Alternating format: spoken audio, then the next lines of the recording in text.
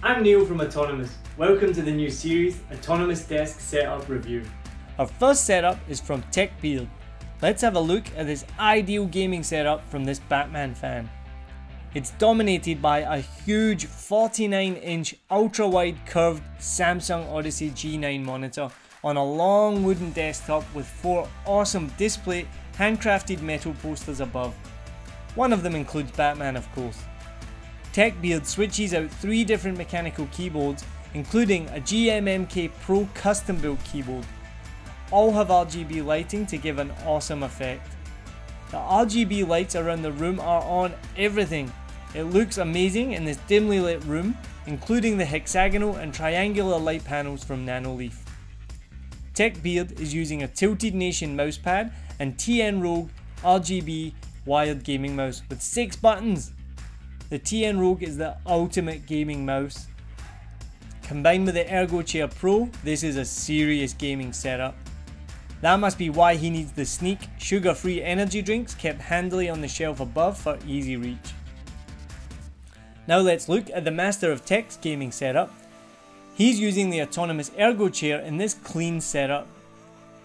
They're also using the same Nanoleaf light panels as TechBeard, and they have a nice balance between RGB lighting and nice natural touches with tall plants either side of the setup and a nice hanging plant and succulent on the shelf above the monitor.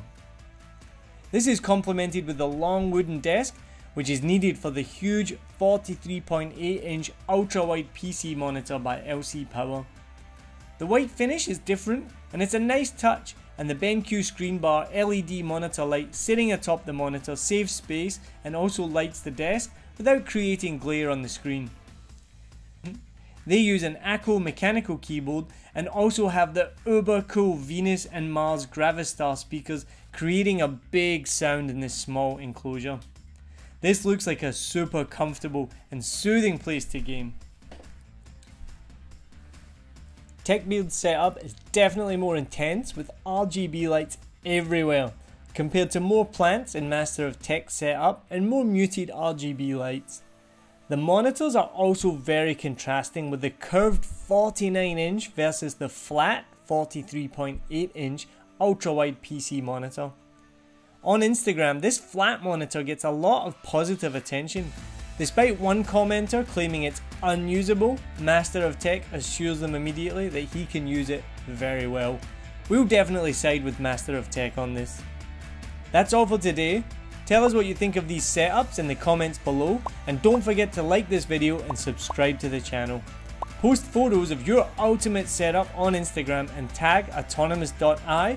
We will randomly choose 2 setups to review. Thank you, and see you soon for another desk setup review.